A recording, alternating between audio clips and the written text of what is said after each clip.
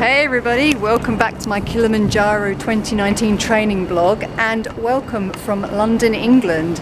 I'm in a place called Bank, for those who know London, sort of the bankers' swanky area.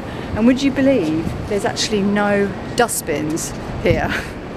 I've actually been looking for a dustbin to put my banana skin in and I can't actually find one, so it's in my pocket. But I've come down here to Bank in the City of London today because I managed to win a ticket to have a free session at the Altitude Centre, which is here.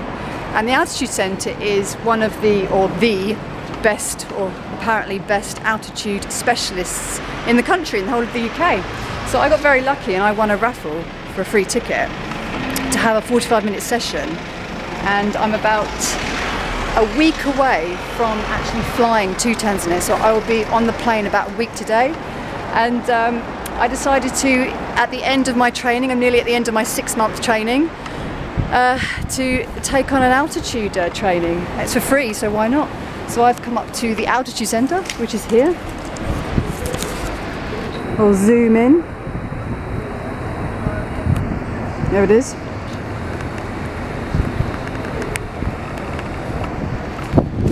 So the Altitude Centre helps athletes and people. Well, I just see if that's zoomed out enough.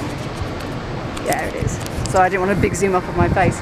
To help with training at altitude. And I don't know how I'm going to be at altitude, but at this centre you're able to train, I think, up to 2,700 metres, which apparently is the same as the Alps.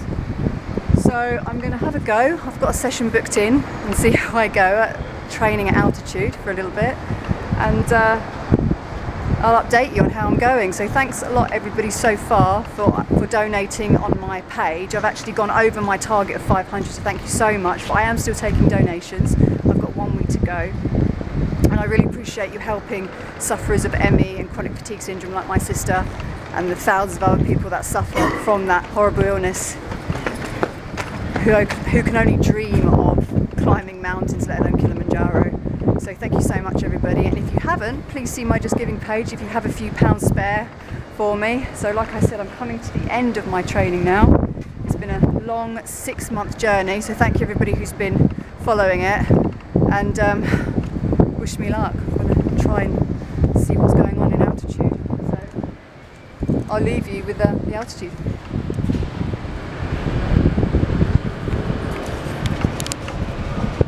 There we go.